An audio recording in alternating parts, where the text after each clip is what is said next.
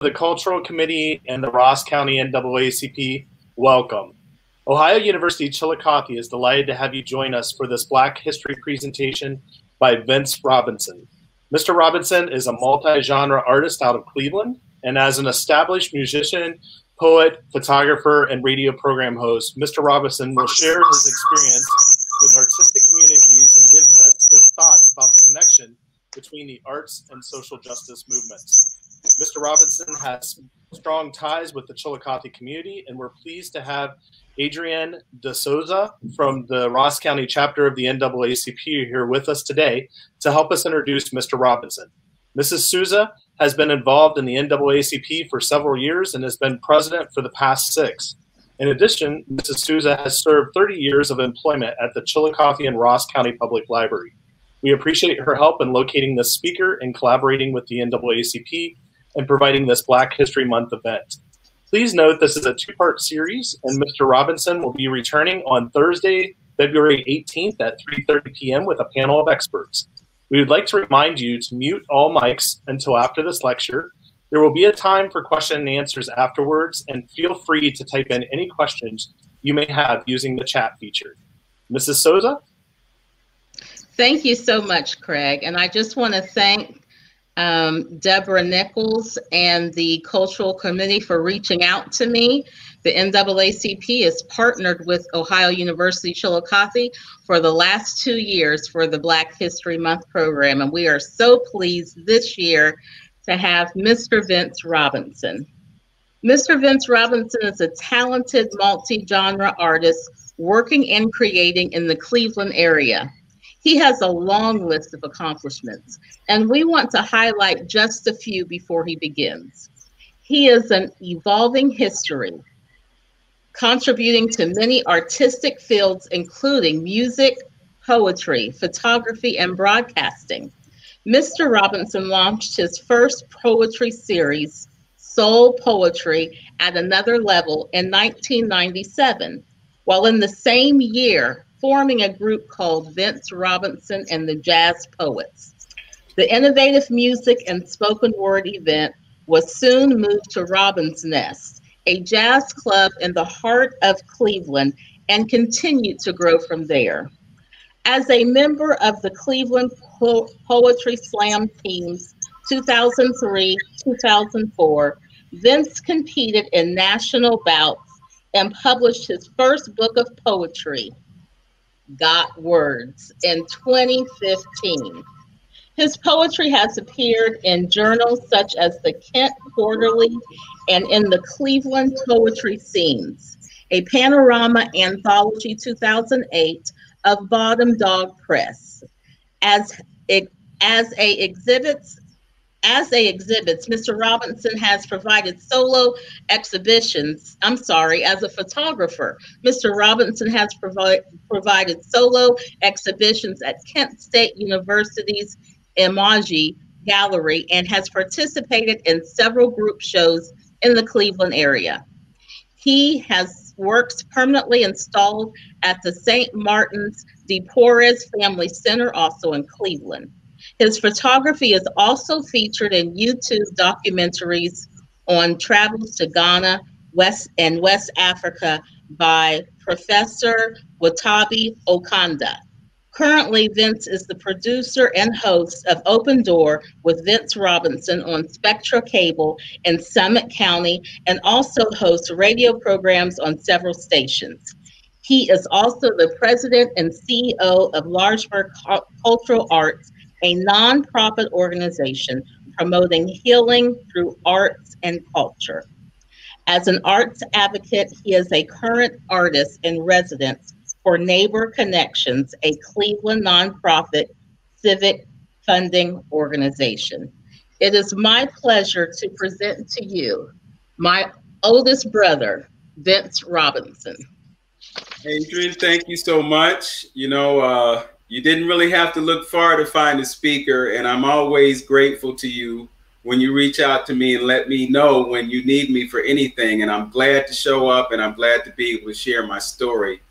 I like to begin first by thanking Ohio University for this opportunity.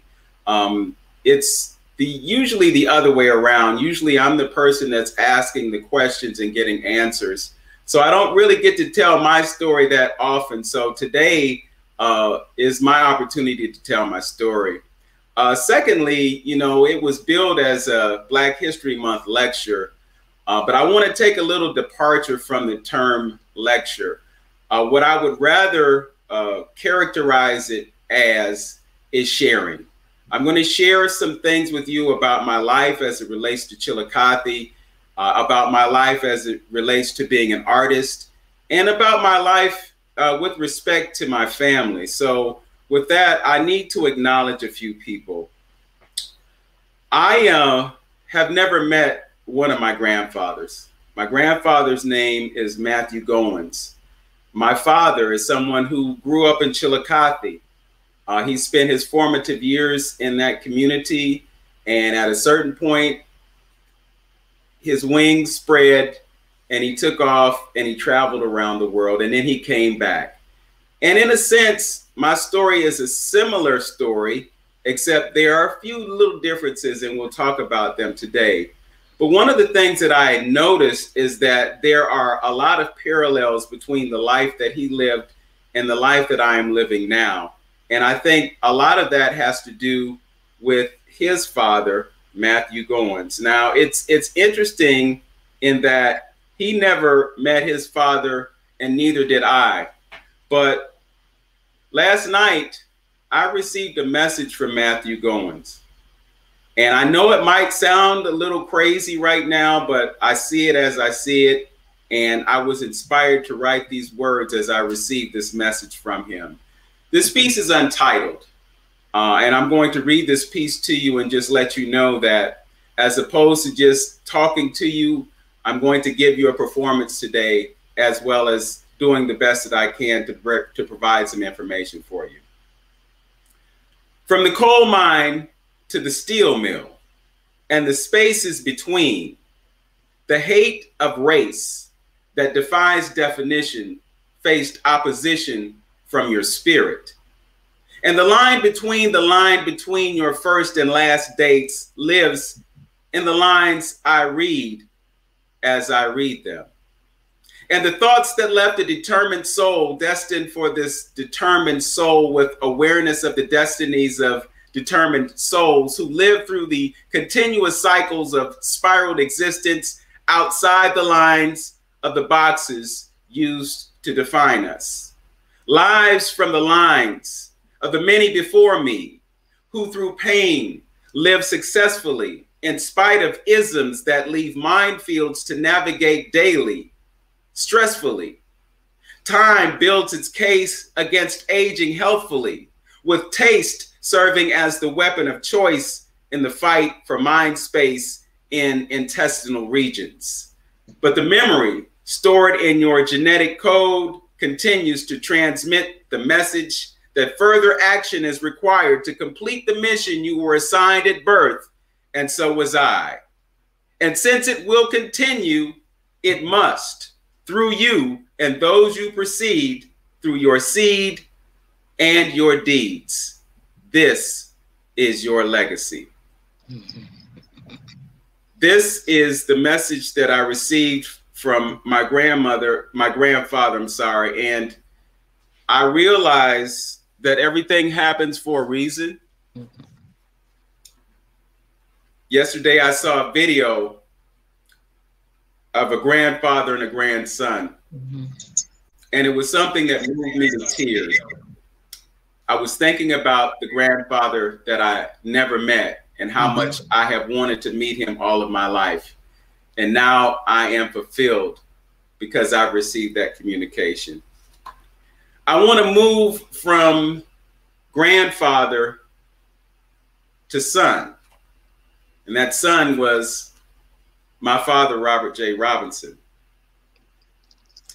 I'm happy to speak of him today because I know that my standing before you right now is the evidence that he existed.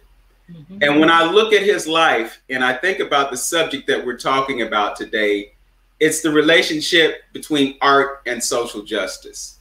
And the parallels between the two is the fact that they say life imitates art and art imitates life. When I look back at his life, I can see the similarities between the two. Mm-hmm. And this is where it gets interesting. My grandfather, Matthew Goins, was involved in the NAACP. And my understanding is that he actually served as a president of the NAACP.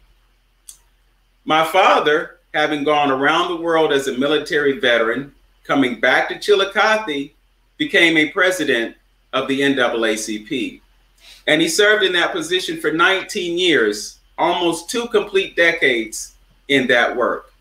And anyone who knows anything about the NAACP knows that there's a direct connection between the NAACP and social justice. And then you fast forward some years, and now my sister, Adrienne D'Souza, is serving as president of the NAACP. When I think about those similarities, I just think about the genetic code that we spoke of. And I am so grateful that that genetic code exists. Because of that interwoven genetic material, we as a family are able to have an impact on the lives of those around us. So I want to go back and talk about my father for just a few moments and read a piece that was very pivotal in the publishing of this book. As a poet, I started in somewhere around 1975 when I took a class at Kent State University. It's called the Black Writers Workshop. And the person that my sister referred to, Mwatabu Okanta, was a graduate student at the time. I took his class, and at a point in his class, he said, "Brother, you are a poet." Mm-hmm. And I had written poetry as a child, and I took English in high school, and I had some favorite poets that affected me, but I never really thought of myself as a poet. But from that day forward, I took poetry seriously, and the result of it is this book. I went through a period of being this person who was observing social conditions and things that were going on in society. And I took pen to paper and I wrote them and I shared my poetry with others. But there came a point where I lacked inspiration. There was nothing for me to write about. I felt as though I had written about it before and there was nothing more to say. And then I was approached, Craig, by the Cleveland Clinic. Somebody wanted me to write something that dealt with the medical industry. And I think they wanted it to be positive. But at the time, my father was dealing with Parkinson's disease. You see, when he left Chillicothe and he married my mother, Ann Wilson Robinson, and they began their journey around the world, that journey took him to Southeast Asia. He served in the United States Air Force for 22 years. And while he served in the Vietnam War, he was involved in the distribution of Agent Orange. And as a result of his contact with Agent Orange, years later, he developed Parkinson's disease. My family observed what happened to my father as he navigated this disease and this sickness that came as a result of his military service. And when I was asked to write, this is what came. It's called Agent Orange Insurance for Robert J. Robinson Sr. SMSGT, NCOIC, USAF, WPAFB, retiree. Jet Propulsion Specialty, 22 years, including NAMS, 2 away from wife and 3. Air Force blue and green fatigues, traded places with a variety of VA hospital pastels in the drab surroundings of Chillicothe's filtered sunlight, to the postmodern Louis B. Stokes Rockefeller Park View frontline change of venue. His Agent Orange insurance plan by Uncle Sam in Vietnam, top secret missions in Laos, and who knows where else, left residuals that traveled with him for years and miles since then. Opening Parkinson's door, benefits denied thrice by the same Sam he served. His survivors wrestle past grief and disbelief to pain and disdain. Records of his top secret years of service, declassified, seem to have disappeared, unlike digitized entries of high fructose soybean night tube feedings and industrial grade prison food on happy-faced hospital serving trays, 1/3 eaten. Strawberry ice cream masked bitter pharmaceutical concoctions designed to slow the inevitable into bite-sized morsels. Dementia misdiagnosis led to months of unnecessary medication. Neurologists fumbled. Turns out the nightmares and daytime delusions weren't self-induced after all. And though his body lay semi-lifeless through his last days, his mind was always racing, flashing back to memories of flights and procedures, orders given and taken, sights he cared not to share with loved ones. His hands flinched occasionally, as did the tremors that came and went. Hands that once turned wrenches and cast spinning reels. Hearts around him clung to every word he slurred, praying for improvement daily, getting glimpses of promise, complemented with more frequent setbacks. A wife, nurse, advocate, caregiver, love immersed her life in ensuring no stone would be left unturned, no resource ignored, just get him home, her mantra. And after months of team treatment meetings and consultations, wars on bacteria, viruses, fevers, and other symptoms of affliction, he said hello to his home and the senior master sergeant's master bedroom he'd left 2 years prior, only to be whisked off to an emergency room within 24 hours of arrival. His government-sanctioned care provider had discharged him from its care with infections that spared him from a future of futility. Amazingly, his heart remained strong while his breath departed. Soul gone, alternatives unexplored, now not needed. Leaving one to wonder how different a world would be if food were medicine and not a drug. If doctors were winning the game instead of just practicing. If cures were the true objective of research and profit ceased to be the engine running the full steam ahead locomotive called healthcare in America. Grieving hearts and minds keep hope alive. That was for my father. And what I realized in writing that poem was that I do have something to write about. And the conditions that we deal with and face in this country every day are conditions that have largely gone unchanged. I want to rewind a little bit and just go back to Chillicothe because, you know, my memories of Chillicothe are actually very fond memories. As I said, we traveled around the world and we came back to Chillicothe before my mother and father made the decision to live there permanently. While my great-grandmother, Pearl Hampton Robinson, was still alive, my father and mother were making payments on the property. And I remember the house very vividly. I remember certain things about that house. And despite those conditions, despite that situation, there are fond memories. Mm. That house on Masseyville Road, south of what you call Chillicothe right now, didn't have indoor plumbing. We had an outhouse in the backyard and there was a well in the front yard. Mm-hmm. So, you know, having to go was always a challenge. You know, when you sat in that little outhouse and you smelled what you smelled, and like my sister, you might have that fear that a snake might jump up and take a chunk out of you.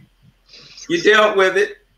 It was, you know, it was a nice memory, but thankfully the house is gone and it's been replaced by another house. Now, my mother tells me that despite that dynamic, it was still a very nice house. And, you know, I never had any problems in the house. And there was something that they used back then called slop jars. So I can remember what the slop jar looked like, and I remember what the slop jar smelled like. Despite that, Chillicothe was always a beautiful memory. I am old enough to remember when Route 23 was not a 4-lane highway. It was a 2-lane highway. And our house sits right now in front of what used to be Route 23. My grandfather, my great-grandfather, Alec Robinson, was the owner of a farm. Mm-hmm. And it's interesting, you know, I forgot to shout out Deborah Nichols because she's been very instrumental in making this happen. But Deborah was talking to me about my connection to Chillicothe. And at first, I really didn't think a whole lot about it. And then these flashbacks started to come back. And I'm like, wow, you know, I really do have Chillicothe roots. And this is just a side story. I meant to mention it at the front. I was that close to being a student at Ohio University. When I was a senior at Washington High School in Massillon, Ohio, I actually applied for a few different schools. I wanted to stay in Ohio because I didn't want to be too far away from my family. But Athens and Chillicothe, I think, are about an hour and a half away. Mm-hmm. And I'm 18 years old and I want to exercise my grown man attitude. So after being accepted at Ohio University, I made a decision to go to Kent State University instead.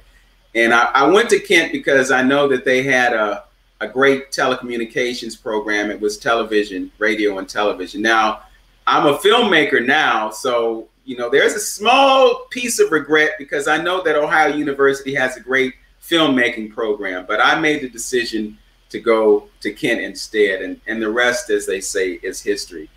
Honestly, I just didn't want to be home every other weekend eating my mom's chicken and greens. So I decided to go to Kent instead. And now it is always a pleasure to come back to Chillicothe. You know, I can remember days when I would drive down 23 and I would drive past the paper mill and that sulfuric fume was in the air and you could smell it. Well, it's been a while since I've smelled that odor, but I don't know. I'm wondering if you still smell it because I haven't smelled it for some time. So I want to leave Chillicothe right now and talk to you about this whole idea of the connection between art and social justice. I became a news reporter in 1978. Those of you who might be familiar with the Cleveland area may know of Fox 8, and there's a gentleman who is one of the lead anchors in the morning. His name is Wayne Dawson.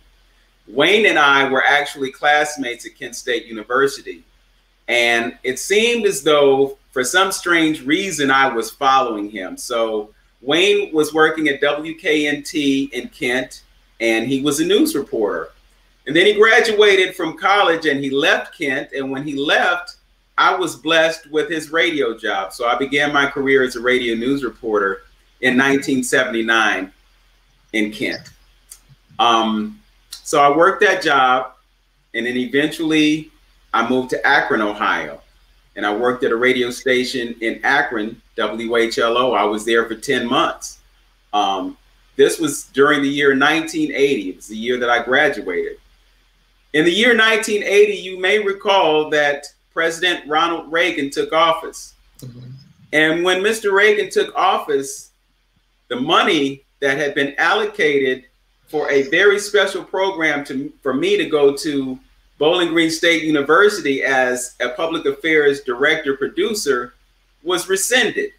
They took the money off the table and I lost that opportunity. And then 4 or 5 months later, the job ended. I was getting paid by the Job Training Partnership Act through the federal government. Mm-hmm. But WHLO decided that they were going to change their format, and they went from all news, because they were all news 640, to music of your life. And they didn't need me as reporter, so they said, see you later. And that's how I ended up in Cleveland. So I came to Cleveland and I started working as a news reporter at WJMO, which was an urban radio station at the time. I worked that job for a couple of years, and then I worked at another radio station, WERE, which was a CBS News affiliate, and I worked there for 4 years. But I said all that to say that my involvement in communication was as a journalist. So as a journalist, I have a direct view and direct knowledge of the things that are going on in society because it's my job to report them. I fast forward 30 years ahead because I came to a conclusion in my life after working in radio as a news reporter that I didn't want to be a reporter anymore. And the reason that I didn't want to be a reporter anymore is because I just got tired of dealing with bad news. But the irony is that I have never been able to escape the bad news. So I basically just switched my hats and switched over to describing the news through the eyes of a poet. And in the midst of all that, I'm also a photographer. So I would capture things with my camera, and I used my camera as a reporter. So this goes all the way back to Kent State University in the year 1979. I was covering a protest. There were students at Kent State University who were upset that Black players were not being able to play the football games. They would sit the bench and other players got to play and they didn't get to play. So the students at that time decided, well, we're going to take some action. So they organized a march. And because then I was taking photographs, I took a picture of the march towards the stadium. And that picture appeared in the Akron Reporter, which is a newspaper in Akron. So that was the beginning of me not only being a reporter, but it was the beginning of my connection with social justice movements. And I haven't looked back. So moving forward to Cleveland, I have been an art advocate. What does that mean? Well, since we have this pandemic right now, and we have these conversations about essential and non-essential workers, what has come into my consciousness is the role that artists play in facilitating healing in our communities. The photograph, the piece of art, the poem, all these different forms of art that speak to us through expression have an ability to facilitate something in us that we call healing. And from that perspective, I see artists as essential workers, even though they have been characterized as something different. So being an artist in this community, I've had an opportunity to connect with other artists and examine the needs of artists. In Cleveland, we have something called Cuyahoga Arts and Culture. It's a funding agency, and they provide grants to nonprofit organizations that are involved in arts. They also provide grants to individual artists. And over 10 years ago, they created something called the Workforce, or it was called the Creative Workforce Fellowship. So what they were doing was they were giving $15,000 and $20,000 grants to artists in Cuyahoga County. And these were unrestricted grants. So an artist would be awarded a grant and they could do whatever they wanted to do with the money. And some of those recipients did quite meaningful things with their money. But what happened over a period of time was that they gave out 161 grants and only 10 African Americans received those grants. So there was conversation in the community when they found out about the deficit in relation to those grants.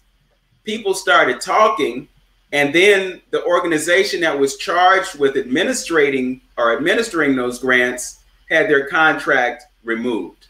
So the grant program came to an end. The funding agency, Cuyahoga Arts and Culture, decided that they wanted to explore what the needs of artists were in the community. So they brought in some artists from diverse backgrounds, and I was one of the artists that they called into this conversation. Over a period of an entire year and over 100 hours that we spent together, we identified the needs of artists as they relate to the community, and we wanted to find ways that we could create some equity in the artist funding in our community. We had some very critical conversations, had some very meaningful conversations, and they were conversations that sometimes led to hurt feelings. I think there were a few times that there were tears shed, but the result of it was a transformation of the arts funding paradigm for individual artists in this community. I say all that to say how important it is for us to be involved, for us to be active, and for us to advocate. And I'm very happy to say that as a result of involvement in this activity, we've been able to make a difference in the lives of artists in Cuyahoga County and really artists around the state. What we're looking at right now is a deficit when it comes to art funding. In Cleveland, the arts funding, and Cuyahoga County, the arts funding is based on a cigarette tax. And what they have seen over a period of time is that the revenues that are generated from the cigarette taxes are dwindling. So it's representing a challenge to the arts and culture community. And what we're looking at now is creating some type of advocacy program or paradigm that can bring the needs of artists and their relationship to the community into the fold, and see if we can create some new ways to support artists. Recently, they described racism as a public health crisis. And I firmly believe that one of the ways that we can address this public health crisis is through our art. So what I'd like to do now is I'd like to give you an illustration of how art reflects society, social justice, and the marriage between a specific genre and the civil rights struggle. This is a poem that I wrote several years ago. It's called The Forgotten Ones. And it happened because for a week, I watched a documentary on public television. It was called Jazz. It was written by Ken Burns.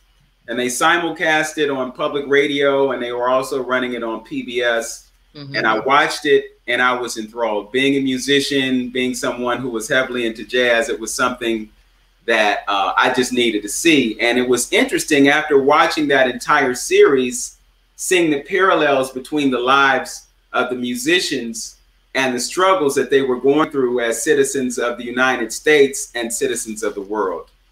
The name of this piece is The Forgotten Ones.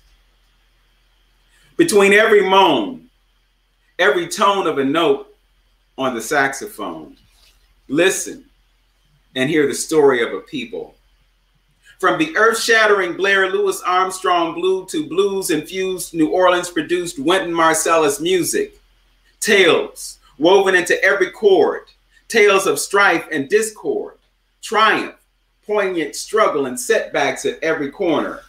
Living in a stranger's land on borrowed time, generations oblivious to the pain that bore them into existence. It was birds' pain, twisted into staccato symmetry, rhythmically wailing, yearning to be free from the pain of Black America reality. 1955 segregation kicking his behind like the white horse trickling into his veins kind of pain. Couldn't escape from Parisian memories of Black man humanity and coming back to New York Negro man reality again. Degradation again. And he would never be the same again.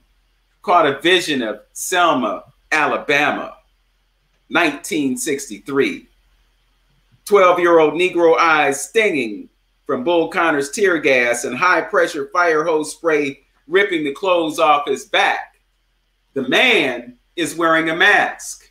The boy's flesh is a mass of sinew, brownish red blood and sweat, but I want freedom. Words circling in his head. Weaving in and out of Charlie Parker's masterfully crafted excursions to oneness with the creator, the story is told again. This time, it's Dizzy Gillespie, and he's eight steps ahead of the rest, saying, "It's deep up here, but y'all don't hear me yet." And from his place in the beyond, he shakes his head and says, "And you don't hear me now either." It's like they're keeping him a secret, and the kiddies are sucking on Nintendo lollipops and MP3 hooked up to headphones, blasting Cash Money tales of woe into their ears on Project Chicks, Platinum-ish, expensive whips, and excessive violence. They'll never know of Ellington's Elegant Protest, the musical civil rights movement that opened doors for Martin Luther King a decade later. They'll miss completely the curious eccentricities and genius of Thelonious Monk, stuck on Snoop Dogg and Pharoah Monk. They are the forgotten ones, tragically banished to a place where only a privileged few go to consume the greatness of endless oral intellectual conversations, the blues so eloquently pronounced in sound by Billie Holiday, the blues in the flawless diction Ella Fitzgerald effortlessly enunciated while she was shown the back door, shunned from dining rooms and luxury Pullmans. Her skills wielded her conviction. She would be heard still. Unlike four little girls in Birmingham who went to church for the last time when the man's dynamite ended their lives so suddenly. It was 1963. People were still being separated legally with Plessy versus Ferguson and the U.S. Supreme Court's constitutional blessing. Kennedy called for a remedy and met tragedy in Dallas in 1963. In 1965, they gave Black folk the legal right to vote and ignored it in Florida in the year 2000. Coltrane must have known then what was coming when he blew his alto, tenor, and soprano saxophones, singing the song of a people, blues people, playing in a band that created music never heard before, writing the score, crafting the door, and walking through, no matter what's standing in their path, deserving remembrance in the 21st century. And don't worry, Dizzy, we hear you, baby. The forgotten ones. That piece was one that I was privileged to perform on public television a few years later with my group, the Jazz Poets, and it's actually one of my favorite poems because of the retrospective. And just to create that Chillicothe connection, one winter break, I came home. This was around Christmas time. And my friend Mwatabu Okanta, who I referenced earlier, we'd been visiting each other, and he had this jazz collection. And he opened my eyes to jazz. Now, you got to realize this is during the 70s. And during the 70s, you had groups like Parliament Funkadelic, you had James Brown, and you had others who were really the progenitors of funk. So as a young person, I was into funk. Some of my contemporaries were into heavy metal. I was into funk. But I met Mwatabu, and Mwatabu sat me down and he said, "Listen to this." So it was jazz. I came home. I was told of a record store in Cincinnati called Everybody's Records. I went to Everybody's Records and I bought 50 albums. And I listened to those 50 albums over the space of my winter break. And that was my birth in jazz. So I've graduated from listening to jazz to playing jazz and forming the group called the Jazz Poets. I would like to read something that I wrote just the other day, and it's kind of a reflection on some things that have happened lately. I know it's controversial, and I want to have you prepare yourselves because this might be a little inflammatory, but that's what spoken word is. It is something that will provoke and it will stimulate thought. So I just want you to flash back a couple weeks ago and think about what was happening in America and hear this poem. It's called Hollywood Squared. From malevolent to benevolent dictator, dragon with 12 heads.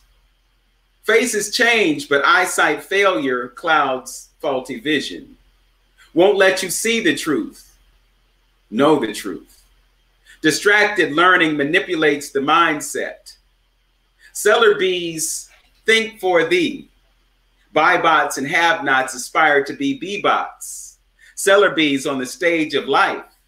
Act 3 when you act free. Past the shackles of moguldom and crumbs for the masses. Classes in transit to secondary status with the urgency of emergency that wipes autonomy clean instantly. Seller bees. Iconic cyclonic industries with designer nomenclature, culture vulture influencers of starving consumers. Amazon middleman now delivers saying, say no to the store. Let me bring it to your door. Let your digits do the tapping while I do the rapping. And in minutes, you'll be unpacking.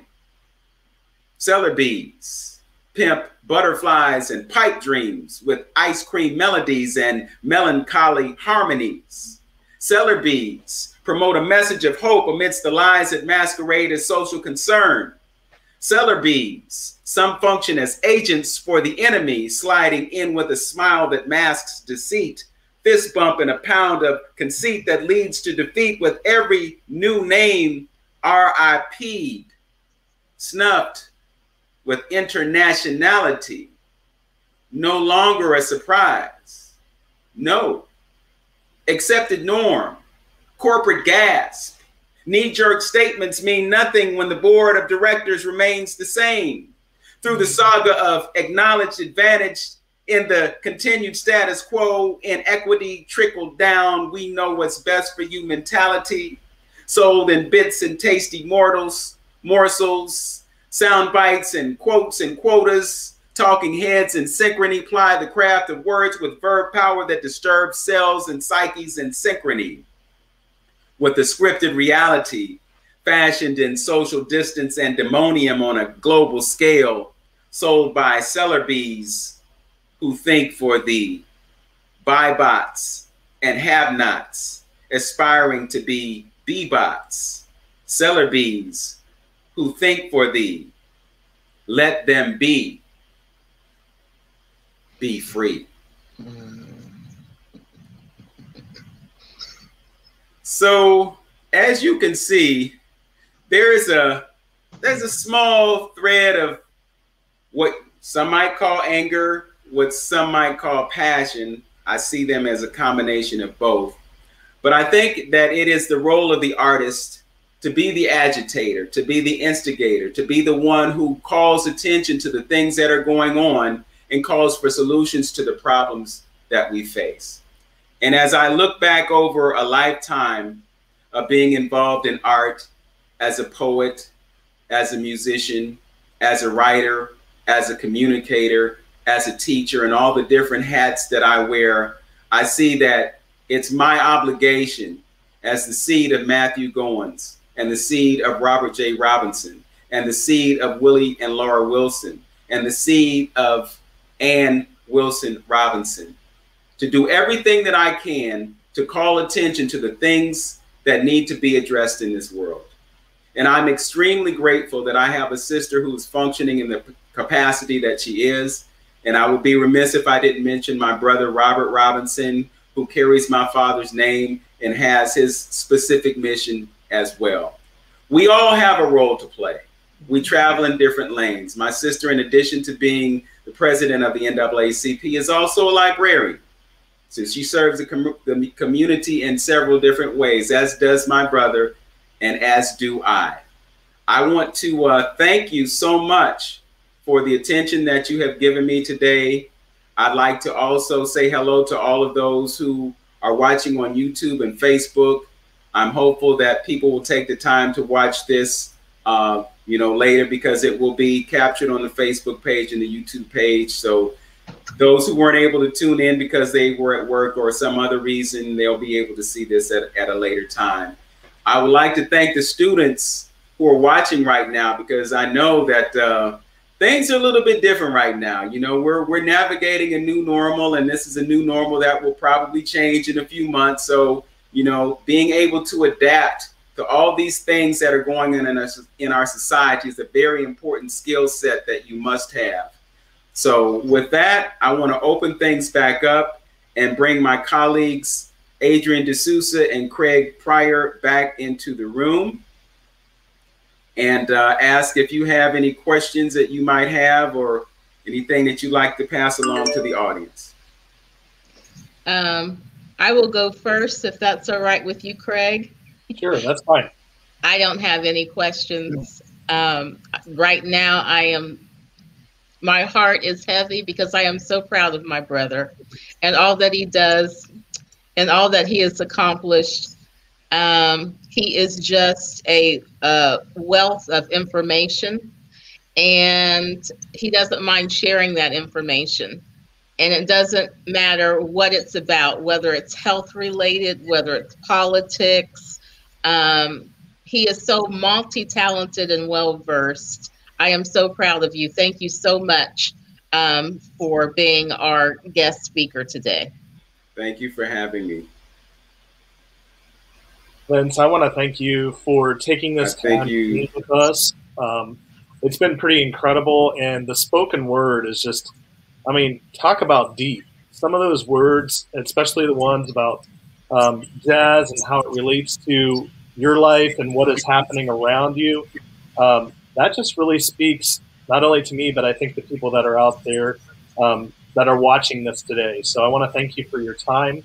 I know Ohio University Chillicothe would love to have you come in and speak with us once the COVID pandemic is completely over. We'd love to have you there in person. And I just want to thank you for all that you've done for the NAACP and for us in general. Thank you, Craig. I appreciate those kind words, and I look forward to the opportunity to come to Chillicothe. You know, over the years, I've had this practice of coming home on Thanksgiving and Christmas.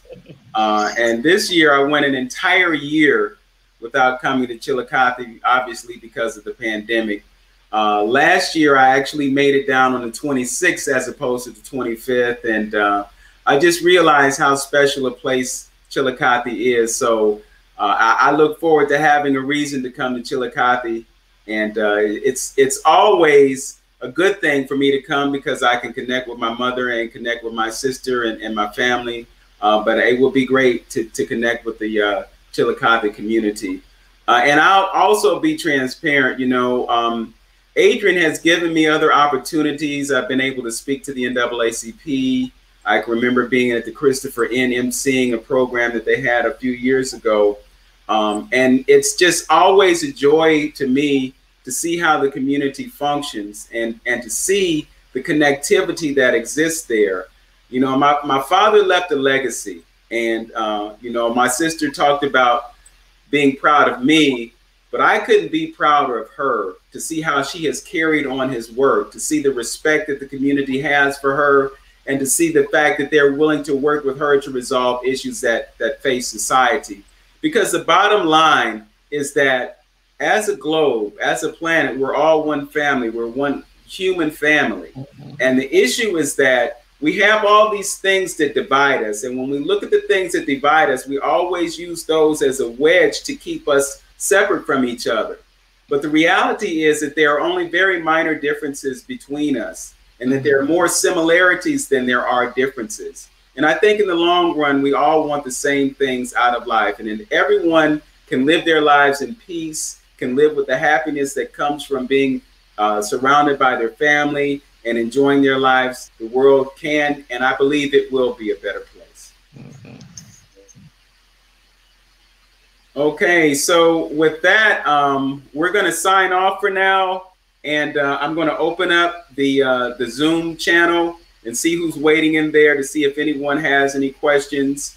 I'd also like to take this opportunity to announce what's going to happen in a couple of weeks. We are going to welcome Dr. Mary Weems, Terrence Spivey, and my colleague Mwatabu Okanta and we're going to do a panel discussion on the history of art and social justice.